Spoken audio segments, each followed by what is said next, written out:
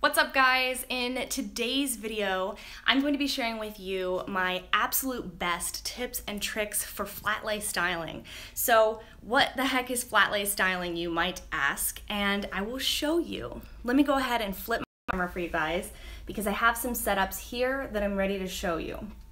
So flat lay styling is simply styling things completely flat and shooting from above, so having an aerial perspective. And this is something that became pretty popular through Instagram. So I'll show you a few different backgrounds that I use and my absolute best tips for getting the best possible flat lay images. The first tip that I have for you guys today is to use a completely clean and minimal background.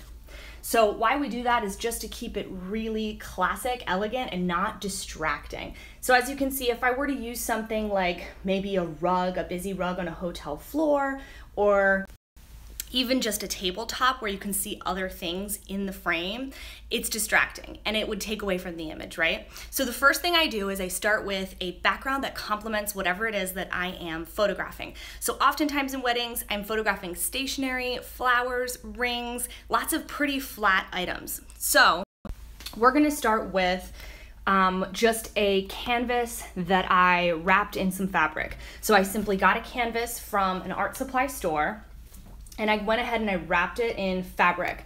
So when you shoot from above, you can't really tell. So the first thing that I'll tell you, the first tip that I have for you, and sorry, I'm a little bit shaky, is to start large to small. So the first thing I would do is gather all the things that I will be styling and keep them in a pile nearby.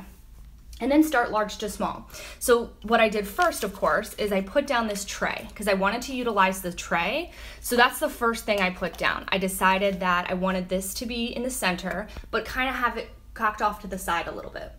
Then I went ahead and I added a ribbon. You could also add this ribbon underneath the tray. So that's just stylistic decisions. This is kind of like a peachy, warm ribbon. So I think it went really nicely with the colors of the calligraphy. So if you see, this calligraphy is kind of a coppery tone. So I'm trying to stick to one family of colors, which is my next tip. So when I added in my stamps, I wanted to make sure it was kind of in that same coppery, like burnt color. And that way everything complements beautifully. Then I go ahead and I add my ring. So this is nice if you are working on a wedding day or you're doing an engagement session or maybe just a styled shoot and you want to make sure that the backed up images look very, very similar to whenever you go in and you get that close up. So it's really nice if you go ahead and you have a shot like this and then you go ahead and you get your close-up shot. They complement each other really, really well. The next tip that I have for you when you're styling, when you're laying out, when you're deciding where you want your items to go, is to consider your crop. So with this image, you could actually shoot this horizontally or vertically. I shot this vertically, so I liked that the ribbon is kind of coming up the top and coming down the bottom, kind of continuing your eye and keeping that flow going. But if you wanted to make it even more fitting for maybe a horizontal shot, you could add in a few more elements that I got from this same calligrapher. And I'll go ahead and I'll add her information in the information section once I re-upload this video. But if you add in a few more pieces or even move some of these stamps to the outside, it kind of continues your eye. So if you would crop at the top, crop at the bottom, and you have a really beautiful horizontal shot. So I hope that helps you guys out. The next tip that I have is to use your styling aids. So we've already been using them. We have vintage stamps here, we have ribbons. I'll show you guys some more that I have here as well. And if it's a wedding day, you can use the flowers, you can use the garter or any kind of jewelry details that they have during the day. But I find that vintage stamps are a really classic addition that really don't distract from what's going on.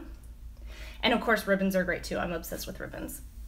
One quick tip when photographing these is to use a small silver reflector just to get in there and fill in those shadows. As you can see, it really makes a difference.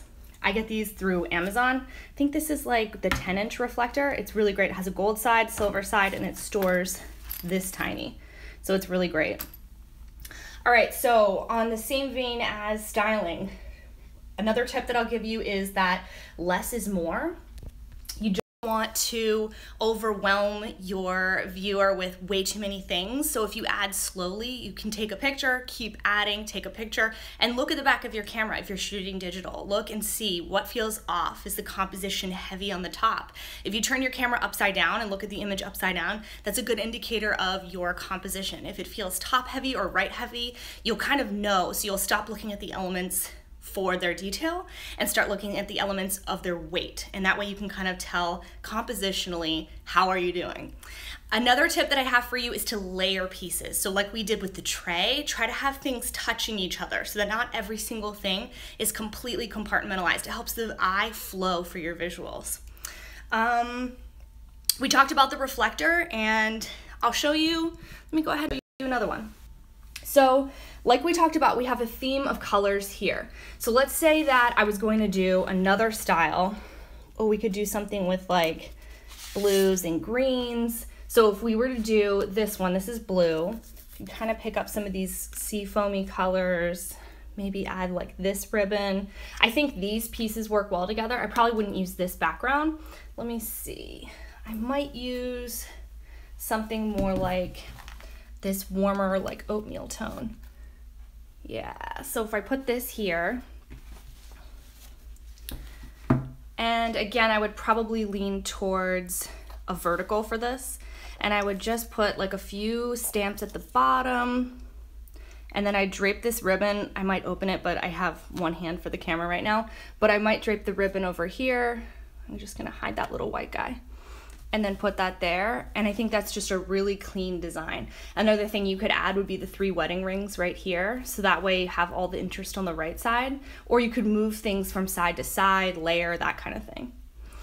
So anyway, guys, I hope that this helps you and gives you some flat lay styling tips. I'm gonna go ahead and add some information to the content on the bottom so that you guys know where all this stuff came from. If you have questions, feel free to ask. I would be happy to answer them, and I hope you guys have a fantastic week. I'll see you guys next Wednesday. Bye, guys.